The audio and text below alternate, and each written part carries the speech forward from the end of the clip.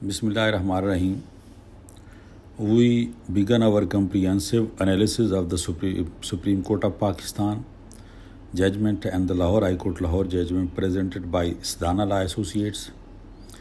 In this detailed examination, we aim to unravel the key legal principles and insight established by the court, offering a clear understanding of the case and its wider implication. Our analysis will guide you through the intricate judicial reasoning and its impact on future legal interpretations. The legal analysis of Lahore High Court judgment writ petition number 57829 of 2024 issues. The case concerned the territorial jurisdiction of the Lahore High Court to entertain the constitutional petition challenging the appointment of respondent number 3 as the chairman of National Tariff Commission NTC Islamabad. Key findings.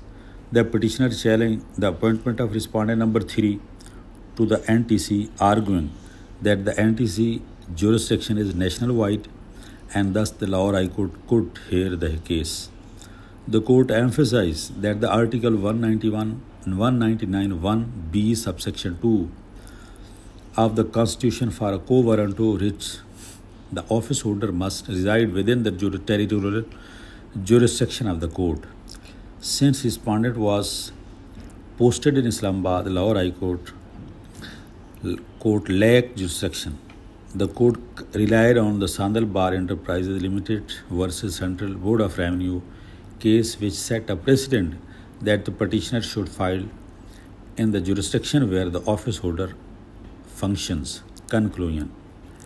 The petitioner was deemed not maintainable and the petitioner was directed to file it in Islamabad High Court.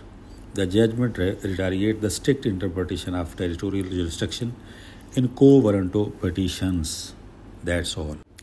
Bismillahirrahmanirrahim.